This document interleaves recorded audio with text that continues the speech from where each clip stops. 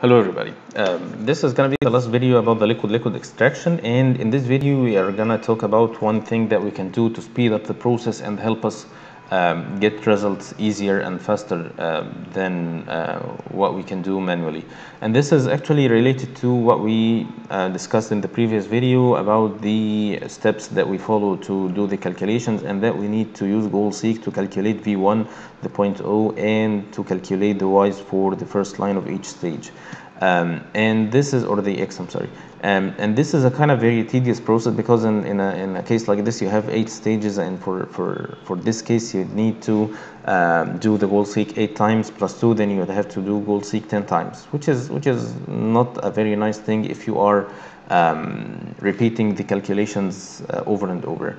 And that's why we can speed up the process and save time and effort by using the macros. There are many ways you can start macros, but the way I like is to have something like this, any shape from insert shapes like this.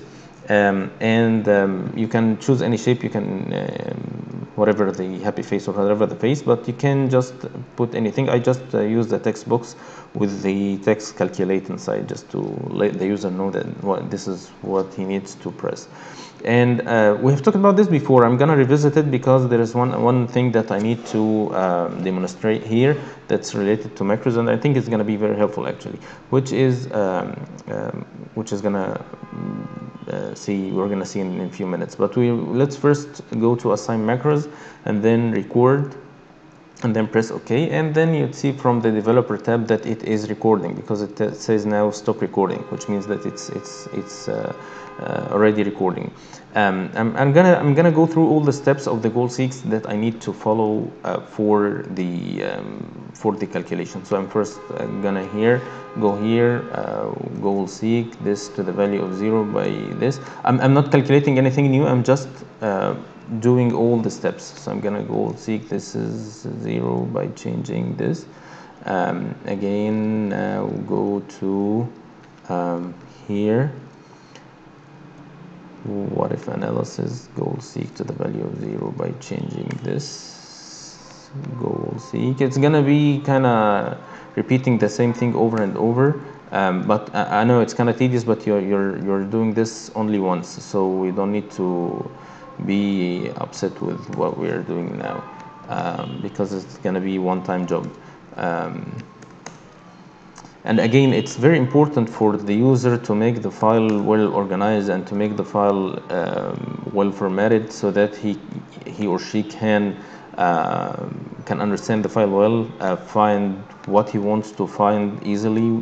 Like what I'm doing here, I put all the GoalSeeks in red so that I know that this is what I need to do GoalSeek for, and I put them all for equal to 0, because this is something that will make my life easier. So I'm done now, so I can now stop recording, and now the file should be ready. Before that, I need to save the file as I'm gonna make save as, and it has to be a macro enabled workbook, because the macro enabled workbook is the workbook that enables macros. Otherwise you would have some errors. So I'm gonna call it or save it as a macro enabled workbook. And now you'd see that when you put the mouse here, it looks like an icon. So you're pressing here, something is going on. And let's test it. If I have this as 40, I want to make it, for instance, 35. You'd see that everything here is messed up, but this is actually, I have a pinch point here, so this is not gonna work. So I can make this as 45 instead of 40, and you'd see the stages are not right. What's gonna happen, and this is because the GoalSeek is not run.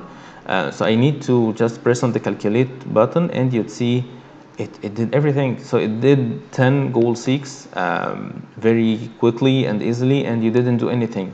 Again, if you want to change anything here for like the VN plus 1, it's 240. If you're making it 230, and again you press, nothing showed up here because the V1 is still, it's not calculated yet. So if you press calculate, you would see that it did everything now based on the new value of V1.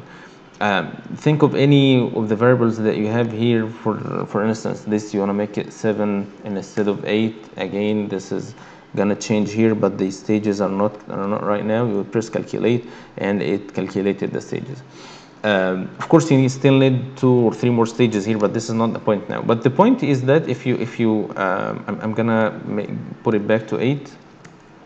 And just notice when I press calculate, the file moves me to the bottom of the file, or the macro moves me to the bottom of the file. But this is not something I want to do. I just want to press calculate and see what's going on here. It might not be a very big problem, but it's important for me because I want to show you something. If you open the macros, just to let you know why this happened, and you go to edit, it will open the Visual Basic file where it puts actually all the commands that you did, or it records everything as codes. So this is where it puts the codes. And I would expect that I would have only 10 lines because each line of these represents one goal seek. I'm not an expert on the Visual Basic language, and I haven't used it before, but I'm just looking at it by logic. So you'd see here, it's kind of, there is some sort of pattern here. You'd have a long line which is kind of repeated everything, and it says goal seek, and I can tell from this that this is the command I'm giving to the goal seek. It says the range, which is the set cell, and then goal seek to 0 by changing cell this. So this is actually, the long lines are the lines that are of interest to me. For the others, you'd see that it's telling like select, scroll down, cut copy mode, whatever. So these are recording my motion or the motion of the mouse in the file while I was recording, which is not important for me. And actually this is why it's moving me to the bottom of the file, because it's repeating exactly what I did in the first time. So I can get rid of these and these. I'm just keeping the goal seek lines because this is what I want to record. I'm gonna end up with only 10 goal seek commands, and that's all. So now I'm saving it now, and I'm now going back here. I'm gonna try one more time to make this 240, for instance, and I'm gonna calculate. So it did everything without moving me back and forth in the file. So this saved a lot of time.